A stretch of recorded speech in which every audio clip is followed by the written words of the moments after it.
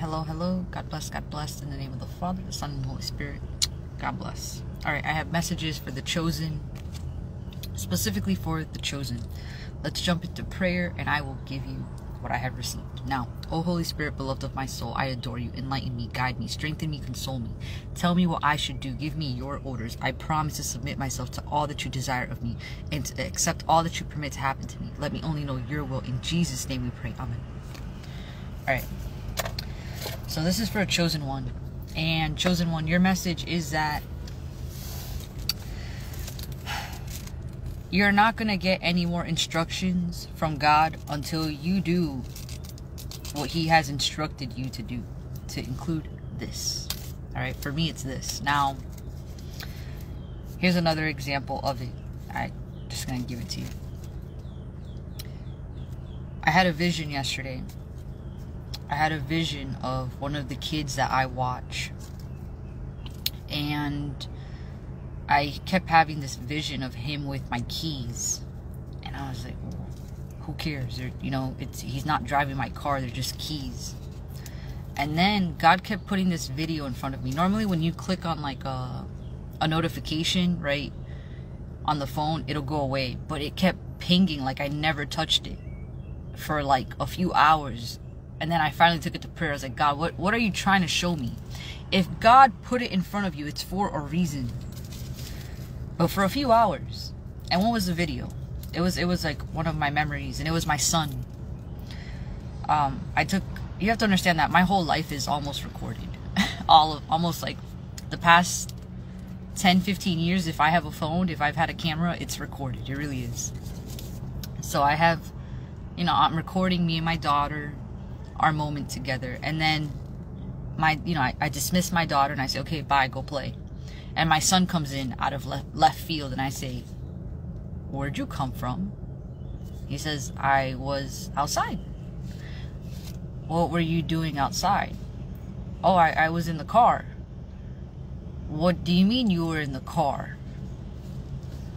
I went in the truck. Like, it's a child, right?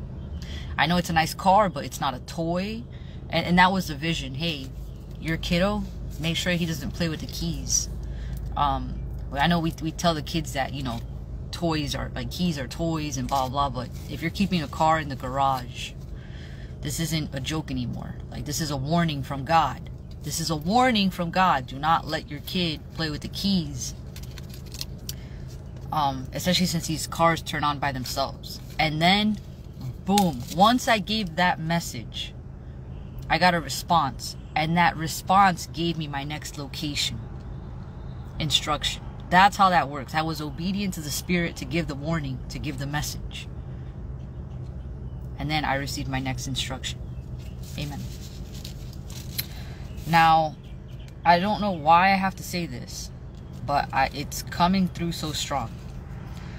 That movie Insidious, if you haven't seen the movie Insidious, it's a horror film. It's a film where people, I guess, astral project out of their bodies, right? The kid wakes up out of his body and he can roam around in the spirit. Now, with that being said, it's real. I can do it. I don't choose when it happens. I will tell you though, I have a guardian angel. How can I tell it happens? There's rules to that. When you wake up like that, you see your body, number one, you think you're dead. Number two, you don't really realize you're dead until you can't do certain things that you're used to doing. Here's an example. Jhoany eats in her sleep. I eat in my sleep. Sleep eating. It's not good for your teeth. I don't know why I do it. I eat in my sleep. Usually I keep a pizza box. I keep a pizza box, and it doesn't matter. Just leave it on the counter, leave it on the stovetop. When you wake up, you come out of your body. I go downstairs and I go try to grab a slice of pizza. I can't grab it because I'm in the spirit. Or I try to grab water from the fridge. I can't even open the fridge. That's how I know it's happening. Now, there's a rule to that. Never leave your home. whatever you deem your space, you never leave your home. Once there's a lock on the door, you never leave that bitch. I don't know who this is for. It's like someone's astral projecting. You never leave your home in the spirit. Alright? That's your dominion. That's your safe space. It's real. That Insidious movie is real. Alright? I don't even get to choose when it happens. Now, there are times when I astral project like that, or it's not even astral projecting. I don't get to choose when I come out of my body like that. I can tell when it happens because I can't hold the food. I can't open the Domino's pizza box. I see it, but I can't open it. I can't get water from the fridge. At that point, it's annoying. Alright? Go back to my body and I can see my chest rising and falling. Alright, I'm not dead. I'm alive. Wake up, Jhoany. Jhoany, wake up. Sometimes I sat next to my body just like watching myself sleep for hours till I wake up. It's so weird because I either wake up, sometimes I wake up really hungry, or I wake up like, dang, I didn't get to sleep at all. Why? Because my spirit is still moving. I don't get rest. I don't know who that's for and why I have to say it to you. Chosen one, your next message. It's true that Satan will come with counterfeits. God already warned me that I'm not meant to be with someone who's not a believer. And why is that? Because this person's going to say this person is not going to understand the authority you have in this world. Because you're not from this world, but you have inherited this world and you reign in another realm. That is, it's a hierarchy system. It's higher than this realm. I was like, God, why? And it's true, Satan will come in with a counterfeit. And this person's going to seem like an ideal candidate, but they don't believe. They don't believe in Jesus. They don't believe in God. And to me personally, I'm like, God, what the fuck does it matter? What does it matter? Because they'll be the first ones to jump to some satanic BS. Right? Because they're operating in the flesh. They're operating in the realm that they can see in. Right? But if I can see another realm, if I can experience another realm, they're not going to get it. To the point where I've had some people call me schizophrenic. I'm not schizophrenic. I've met the King. I have met Jesus. I can see him. I can see my angels. Every tongue will confess and every knee will bow down that he is King. And guess what? For you, if you're listening to this, whenever you hear it, and if you don't believe, one day you're gonna be like, one day when you're at the throne of God, waiting to get into heaven, and he's like, you rejected the fact that I'm King. You rejected. He's like, he's gonna play this right here for you. Remember that? Remember that? Your screen. It's gonna play right here. Remember that time that Jhoany told you that there's a whole nother realm and that all of this is real and that I'm the one orchestrating it behind the scenes for you, but you refused to believe. Remember that? Remember when I sent Jhoany? And then even with my grace, Jhoany was top tier, the one that I sent. She was the one who I revealed myself to her. And she told you nothing but the truth. And yet you still denied her and called her schizophrenic. You still denied her and you called her something else. But I revealed myself to her. She was my messenger. She was the angel that I chose to tell you that I'm here, that I am King, that I am the one behind all of this, that there is no other power besides me. Glory to God. Hallelujah. He's going to play this for you. He's going to play this exact interaction for you. And then out of the grace and mercy, he's going to send maybe just one last person that is not Jhoany, if you don't believe. One last person. Because he is a God of second chances. But he's not a God of too many chances, that's for sure. I don't know who that's for. But personally, I ask God, like, God, what does it matter if they believe or not? Because you have no idea.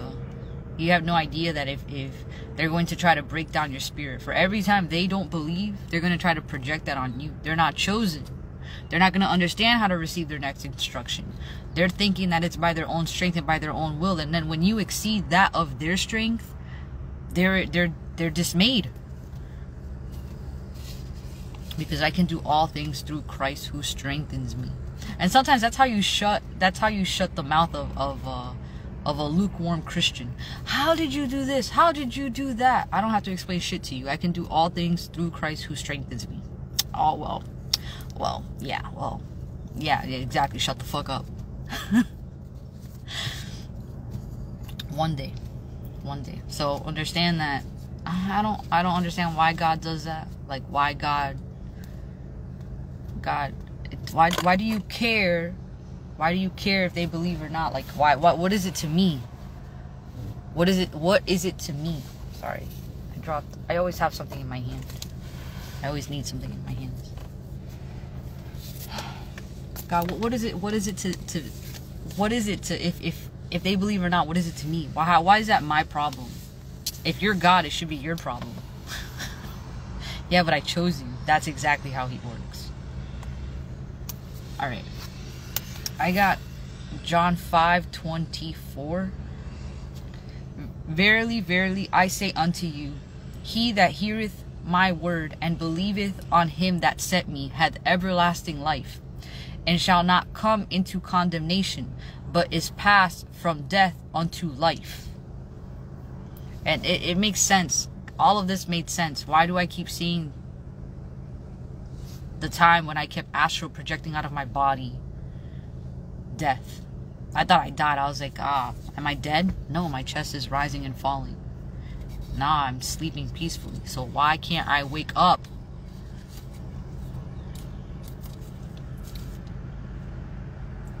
You know, the first time that happened to me, I was like 16, 17 when it happened.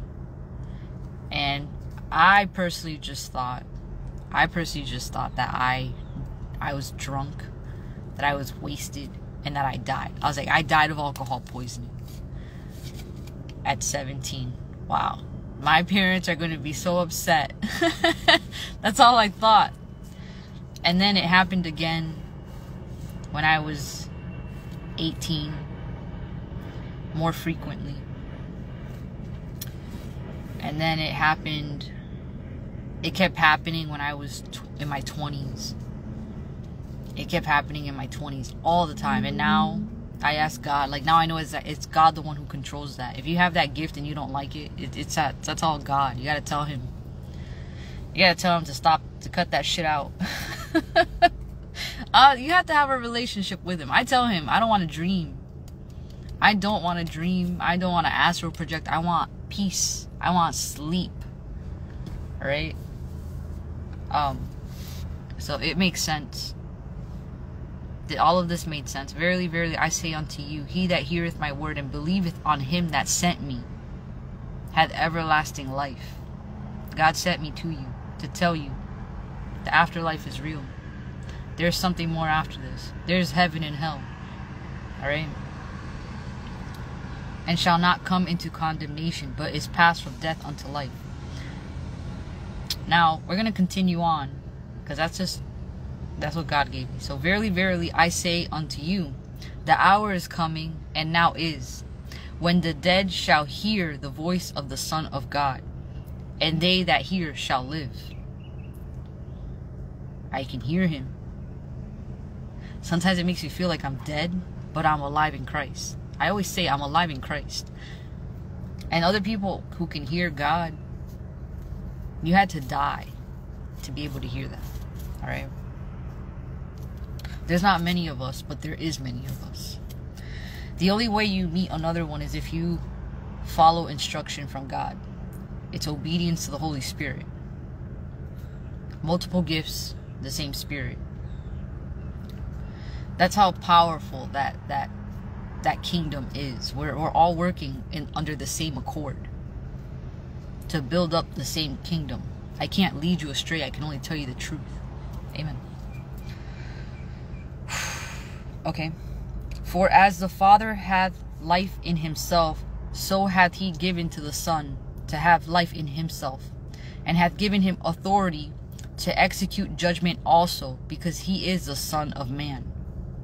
Marvel not at this, for the hour is coming in the which all the graves shall hear his voice, and shall come forth, they that have done good unto the resurrection of life, and they that have done evil unto the resurrection of damnation. I can of my own self do nothing. As I hear, I judge, and my judgment is just, because I seek not my own will, but the will of the Father which hath sent me. If I bear witness of myself, my witness is not true. There is another that beareth witness of me. I know that the witness which he witnesses of me is true. Yet sent unto John, and he bear witness unto the truth.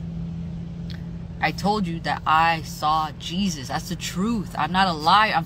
I'm not lying to you. He's king. He sits on a throne. He's huge. He's like Jack and the Beanstalk. I can't lie to you. I'm telling you the truth. And some people still choose to call me schizophrenic. You don't believe. Some people still choose to say I'm crazy. You don't believe. But one day, your day will come. Remember Jhoany? Jhoany who is righteous in all her ways. Jhoany who has kept her integrity since the beginning of time. Hallelujah. Remember that? Remember this very exact moment when she told you that I would be judging you? And here's the thing about recording everything in my life. Sometimes before I knew that God was actually listening and watching, he's witness. Before that,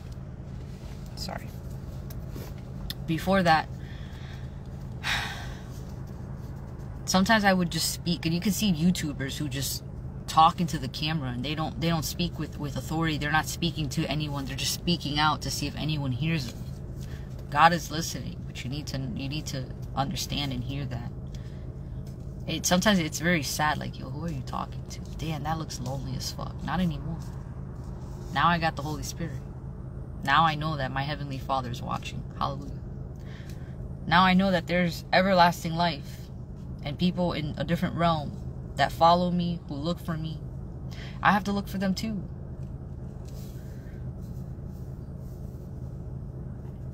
That's my testimony. My testimony is that Jesus Christ is King. That Jesus Christ is the Son of God. And that there is another power above Jesus, which is God, Father God. And it's insane. Jesus is like, we're all gold, but he's not even gold. He's just pure light. He's pure light. That's the only way. Like, we're gold. We were all gold. We were all gold, and we were all different. But we were gold. And he was just light. He was just pure light.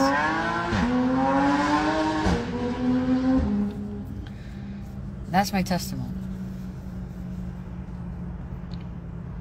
Search the scriptures, for in them ye think ye have eternal life. And they are they which testify of me. And ye will not come to me, that ye might have life. I receive not honor from men, but I know you, that ye have not the love of God in you. I am come in my Father's name, and ye receive me not. If another shall come in his own name, him ye will receive. How can ye believe, which receive honor one of another, and seek not the honor that cometh from God only? Do not think that I will accuse you to the Father. There is one that accuseth you, even Moses, in whom ye trust. For had ye believed Moses, ye would have believed me, for he wrote of me. But if ye believe not in his writings, how shall ye believe my words? Right? Because Moses received the revelations of Jesus. Moses received instruction from Jesus, from the beginning of time, from the Holy One that sits on the throne. Alright, that's the scripture that I got. Is there anything else?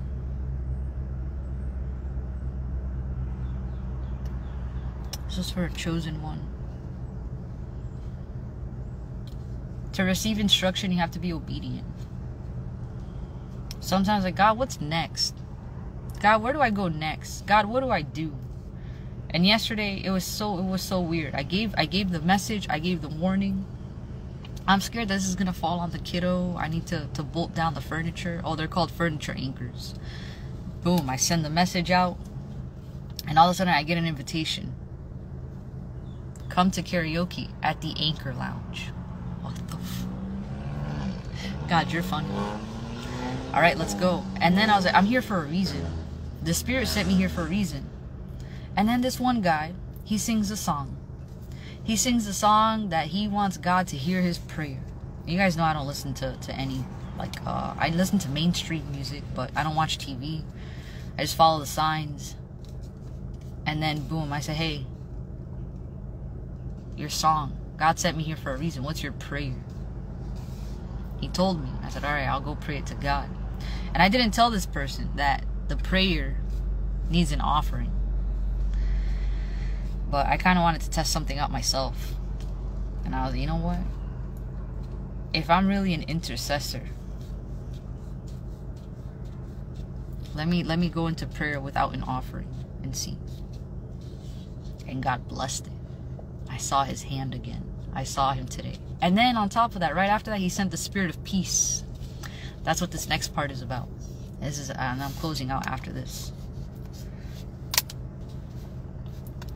God sent the spirit of peace. And he sent it. I told you I don't like dreaming. Dreaming is a very, very intense realm. It's a realm of infinite possibilities. That shit's like a Dr. Seuss book on drugs. Trippy as can be. I want nothing to do with it. I'm very practical. I like real life solutions. I like wisdom. I like understanding. I don't have time for none of this fucking nonsense. Alright? And this is real. This shit is not nonsense. The Queen is real, right? Mother Mary's real. Jesus is real. All of this is real. With that being said, he gave me the spirit of peace this morning. And he sent an angel. And normally I wake up at 5 o'clock. I put an alarm for 5 o'clock. And I prayed. And I was like, God. I prayed last night and then I prayed this morning. And then he received it this morning. And then as I went back to sleep, I had another 10 minutes, God. Please, just another 10 minutes. Boom. Spirit of peace came in. I got my messages. The message was, he sent an angel in the physical. It was the weirdest thing. He played a whole video for me. My phone was off. I'm not connected to the internet. And then all of a sudden, it was just like playing. And it was like different angels, but they were all like pieces of messages. And they all came through. And the message was, you're gonna have some serious washed up bitches. And the worst part is that these people are gonna be very religious. So when you are chosen and you're not walking in that religious spirit, you're gonna receive the most persecution. Be ready for it. Be ready for it, because their idea of holy, they cannot let go of what their idea of holy is. They're trying to hold you accountable. Number one, for their shortcomings. Alright, that's a warning for someone. That's a warning for me. The spirit of peace is coming to tell me. They're going to hold you accountable for their shortcomings, for everything they couldn't do, for everything they're not willing to do. They're going to hold you accountable for it. What does that look like? Oh, well, if it wasn't for you, oh, well, you got it this way. The fuck you mean? I came from nothing. I came from nothing. I came from Section 8 projects. I went to school. I have 2 kids. Not only that, I have an autistic one at that. I have every odd stacked against me and some. I don't come from money. I had to scrape everything I've ever gotten. Everyone's gonna blame you. They're gonna have some kind of excuse. And on top of that, I don't even have a supportive family. On top of that, I've had 2 very, very toxic, narcissistic, abusive relationships. I just kept my head in the books. That was my outlet. I don't want trouble. I just want peace. I just want to be left alone. They're going to hold you accountable for everything that they fell short of. All right, that's God's warning me. They're going to persecute you. They're going to look for perfection in you because they have that religious spirit of holy on them. Yeah, that's how I can tell your spirit isn't holy, because you don't accept one another. You can't even accept your own shortcomings. Try to put it on someone else to make you feel better. Fuck out of here. And as you're walking into this new strength, the spirit of peace is telling me you're going to have a lot of haters.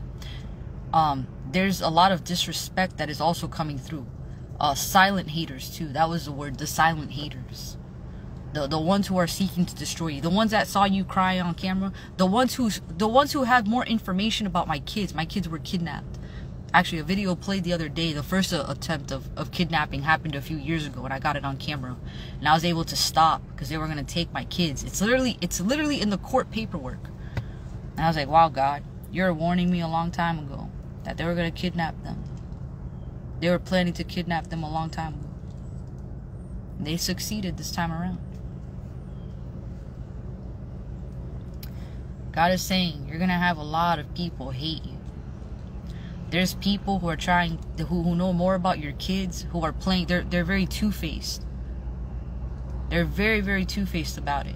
They know, Jhoany, that you're great. They know, Jhoany, that you went to school to be a doctor. They know, Jhoany, that you work so fucking hard, but because they fell short and they see their laziness. That's what happens when you compare. Well, yeah, why would you have passion for something or a drive? Why would you wake up to go do something you're not passionate about? It's going to seem like torture for you. But when you love it, like, nah, I need to help these kids. Nah, I need to learn this because it's going to help someone one day. Yeah, I'm going to wake up early. Yeah, I'm not going to sleep. Yeah, I'm going to be on Adderall for 3 days. I don't give a fuck. You're going to have so many haters. People who actually know stuff about your situation that would give you peace, Jhoany. But because they see you, Jhoany, especially now that you're coming out of it, they're not going to tell you. There's Vindiola. Fuck you, Vindiola. In Jesus' name. That's a two-faced friend right there. How are you going to be friends with my ex, know more about my kids, knowing that I'm crying on the screen for them and you're not telling me shit? That's an enemy.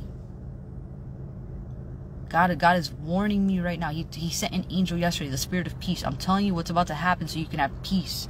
There's people who know more about your situation and they refuse to tell you anything because they hate you. They don't like you. They don't like your drive. They don't like what I'm putting in you. They don't like the fact that I chose you. They don't like the fact that you don't even need to go to church and I'm with you, Jhoany, because I suffered for it.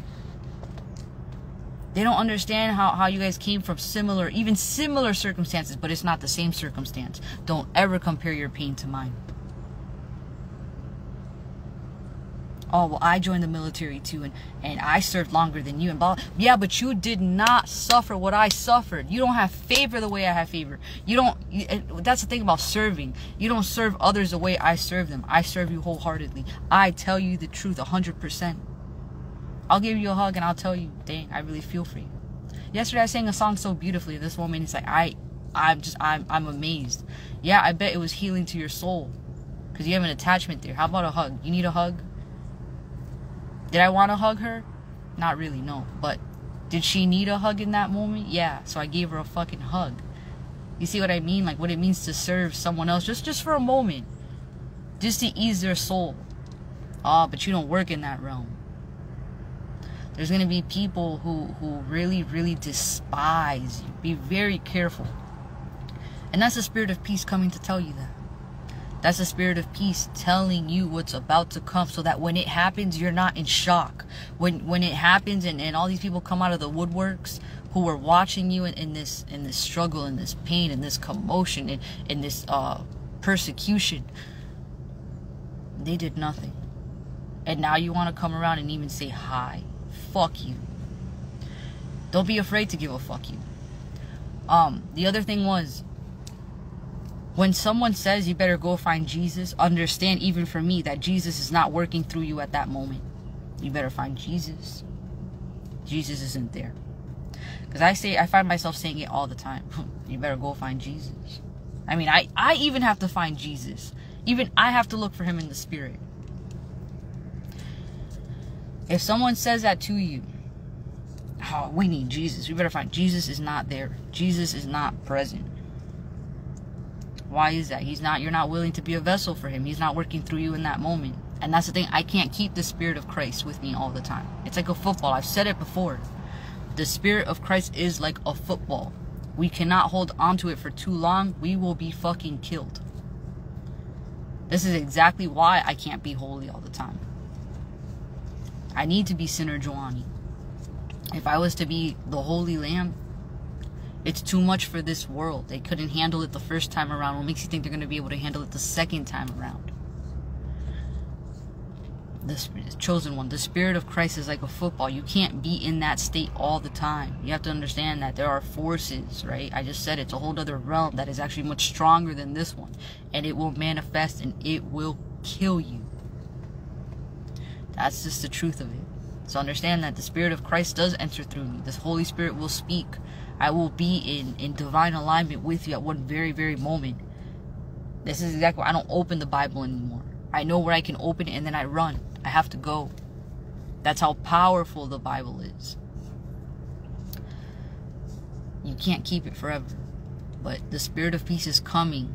It came and told me those things. You're going to have a lot of washed up bitches, especially as you get older. Specifically, the word was washed up. What the fuck does that look like? It looks like people who let themselves go.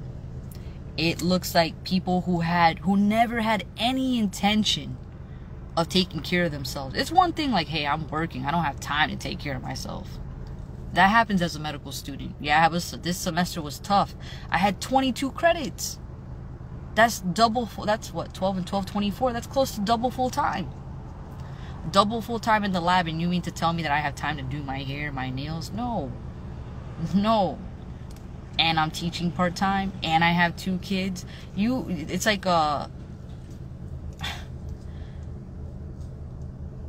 people who don't intend, like, you're telling me that you had extra time, but you refused to take care of yourself, and now you're coming at me because I do have that extra time?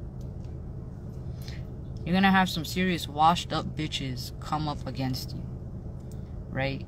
And sometimes even taking care of yourself is work. I need to let you know that too. Holy Spirit yesterday said get pretty, so I did my hair and my makeup. I was like, all right, where are we going? I didn't know where I was going, but later I found out. As long as you're obedient to the Spirit, but you're gonna have a lot of washed up bitches from your past that let themselves go without excuse. They want what you got. That's also called coveting. That's also breaking one of your commandments. To covet what is your neighbor's. To want something that's not yours. To include that spiritual abundance. To include your, I don't know, just the way you carry yourself, right? So that was also a very, very real warning. Why is God telling you this now? The Spirit of peace came in. He said it so peacefully. I'm saying it so rude. Because I'm all fired up about it. Because I'm ready to like knock some bitches out. Because I'm ready to start blocking everybody. Not everyone. I'm just ready to start blocking a lot of people who really just saw me as so much less. Who were proud to see my affliction. That was the word. The Spirit of peace. Sometimes these fake Christians, this is a very, very real word right now. Some of these fake Christians say, oh, the Spirit of peace is abundance, joy, blah, blah, blah, right? The fruits of the Spirit. But it also says that the Spirit is long-suffering. A real Christian can say, you're great. The Spirit of peace is under affliction right now because you're great. Someone who isn't a real Christian, who is a false Christian, who's like, oh, well, it's not joy, it's not peace, it's not happiness, so this must not be it. You're a fake Christian. You have no idea that the Spirit's under attack right in front of you. And they're going to start to see when you start coming out of the long suffering. When you start coming out of the long suffering and you start being you and just not giving a fuck anymore, there's nothing you could say that could ever hurt me the way I have already died. There is nothing you could say to persecute me the way that the lies have taken a toll on my life. There is nothing you could say or do against me at this point that literally is just like, God, did you do this? No, it's an enemy. Alright, cool. No mercy for an enemy of God. And it's going to fall back on your head 100-fold in Jesus' name. You're going to reap what you sow. To the point where you're not going to be able to find God. God said, I said it yesterday, you can't sit with us. chosen one. They're not going to be able to sit with you. They're not going to be able to talk to you. They're not going to be able to find the peace and the understanding, because they sowed bad seeds. Because they were false Christians this whole time. Because they casted judgments that were never true. They don't know shit about the Spirit. And you're sitting there saying you're a believer. What if I told you I'm chosen? I told you I saw the King. I told you he revealed himself to me. Oh, well then why are you going through all of this? Because that's the truth of what happens when you're chosen. It's easier for the devil to take someone and afflict them. And that's also a test of God. That's also a test from God. Look at you judging someone. You don't even know how great they are. I heard God say this to me. I despise making you so great.